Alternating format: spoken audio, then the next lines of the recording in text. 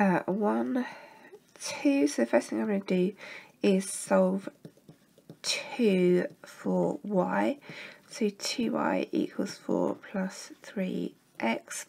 So y equals 4 plus 3x over 2. Now I'm going to put that back into equation number 1.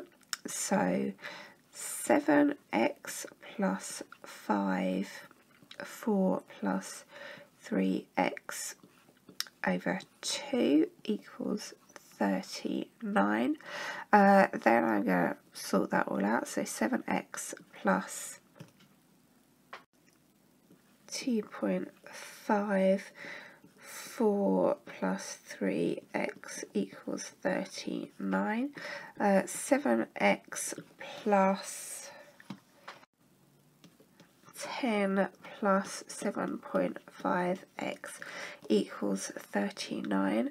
So 14.5x equals 39 minus 10, 29. So x equals 29 divided by 14.5 gives us 2.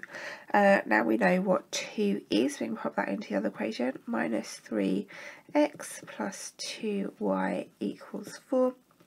So minus 3 times 2 is minus 6 plus 2y equals 4. 2y equals 4 plus 6, that gives us 10. So y equals, 5.